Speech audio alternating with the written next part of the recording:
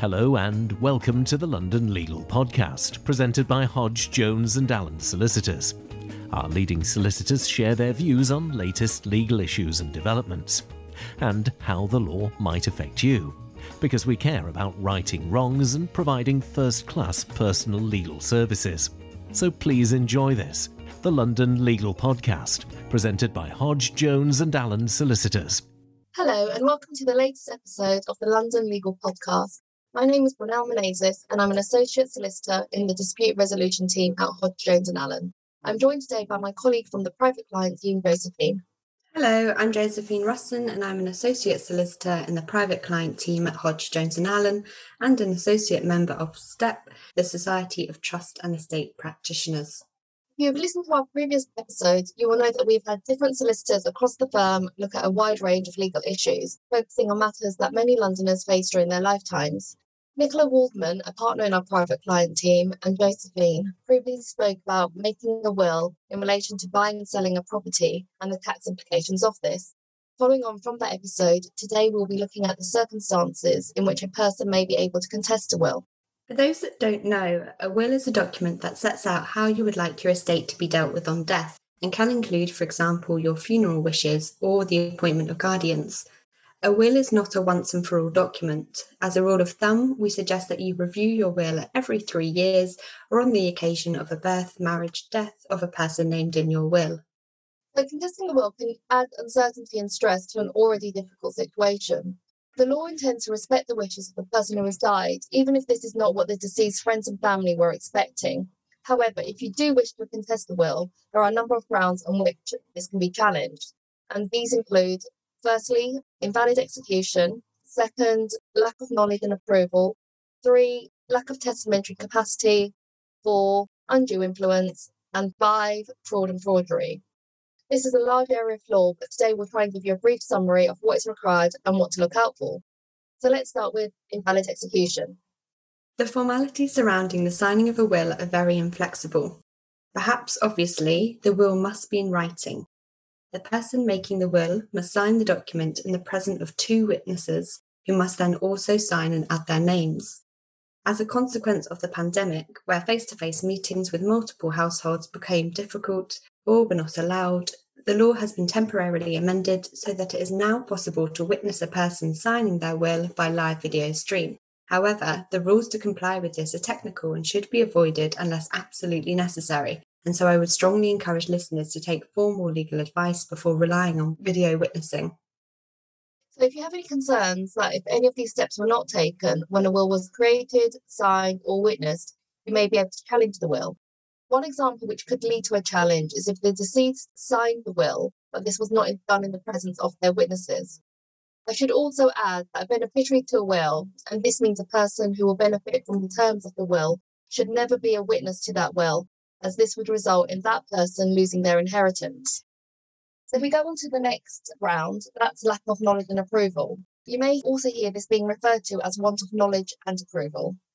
So for a will to be valid, a person must have understood and approved of the contents. Whilst in most cases there is a presumption that the deceased knew and approved of the contents of the will, subject to them having the requisite testamentary capacity, there are certain circumstances in which it must be proved that the deceased had the required knowledge to understand the contents of their will and approve of that content. Yes, this can include if the deceased suffered from a serious illness or could not read or write, if the deceased could not speak the language in which the will was drafted, or if there were suspicious circumstances about how the will came to be made.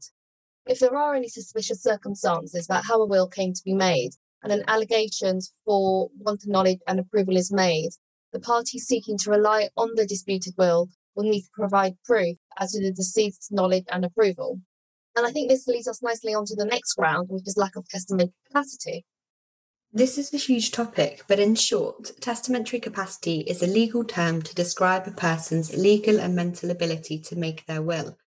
When we meet with clients in person or by video, we will ask several questions about their personal and financial circumstances to ascertain whether they have the capacity required to make a will. So to give you a bit of background, capacity is time and subject specific. Therefore, a person could have the capacity to make a will in the morning, but not in the afternoon, perhaps because of a particular medication they're taking. Similarly, a person may have capacity to decide where they want to live, but not have capacity required to make a will. So we have to look at the specific decisions that the person is being asked to make. So the person making a will must understand that the document has the effect of carrying out their wishes on death. They must know the extent of their estate and what this consists of. They must be able to recall those who have claims on them and understand the nature of those claims so that they can include and exclude beneficiaries from the will. And lastly, they must not have a disorder or delusion that influences or prevents the exercise of his natural faculties. The judge has previously summed this up by saying that a person making their will has to be very generally in possession of their senses.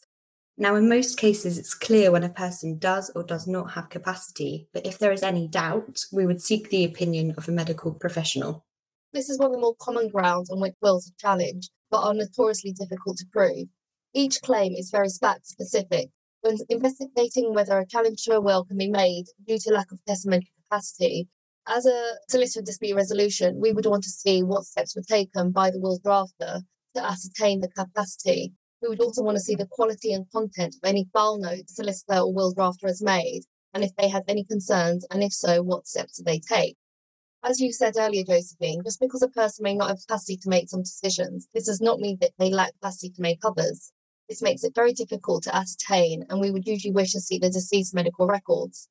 We would also want to speak to various friends, families, and neighbours, just to find out what they thought of the deceased behaviours and state of mind at the relevant time. I should stress it will be for the party challenging the will to prove that the deceased lacked the requisite testamentary capacity. I guess we could also note that it may also be made more difficult at this time due to the pandemic, as parties may not be able to seek the relevant care required, and it will also be more difficult for will drafters to assess over a video call. Another complex area and difficult ground to prove is that of undue influence. This is when someone who had power over the deceased used that power to coerce or force the will maker to change the will for their benefit. This usually comes up if there's a surprise beneficiary in the will, someone has unexpectedly been removed from the will, or one particular beneficiary has received an unexpected large gift. So the question to consider is, did the person making the will act as a free agent, or did someone else exert power over them which caused them to write the will in the terms that they did? This must be pressure so strong that it overbears the testator's free judgment, causing them to succumb for the sake of a quiet life. What I'm really describing is coercion, and this goes much further than ordinary persuasion. A person may also be unduly influenced if their mind has been poisoned against someone that would otherwise be a natural beneficiary. For example, a daughter may spread lies about her brothers that causes a parent to cut them out of the will. Due to the nature of this ground, it's quite unusual or difficult to get direct or documentary evidence of undue influence, as this usually occurs behind closed doors or one-to-one with the deceased. There aren't usually witnesses to this. Cases of this nature are usually decided based on witness evidence of the family and friends and beneficiaries, and the quality of that evidence, whether it be direct or circumstantial. It is likely that due to the pandemic, that cases of undue influence may rise as people are unable to access their full support network and may therefore be more susceptible to influence from anyone in a position of power or whom they may depend on, who could then abuse that position. The final ground on which a will can be challenged is fraud or forgery, and this is not an allegation that should be made lightly. If the contents of the will or the signature of the person who made the will is forged, then the will is invalid. A fraudulent will can take many different forms. However, the most common case is where there are allegations that the deceased's last valid will has either been destroyed or hidden. In order to successfully argue that a signature on a will has been forged, it is essential that anyone investigating the claim obtain expert handwriting evidence which supports any allegation. The expert will need to have access to original copies of the deceased's handwriting and signature, ideally at the time the will was allegedly signed. The expert may also be able to do other tests to check the validity of the will.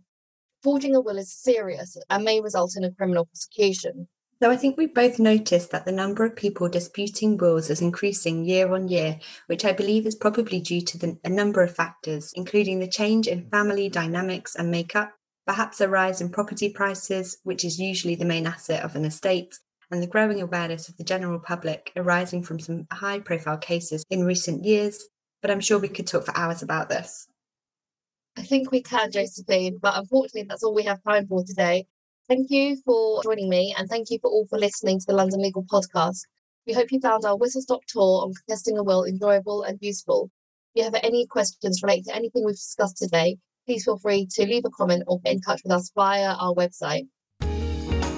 Thank you for listening to the London Legal Podcast, presented to you by Hodge, Jones and Allen Solicitors.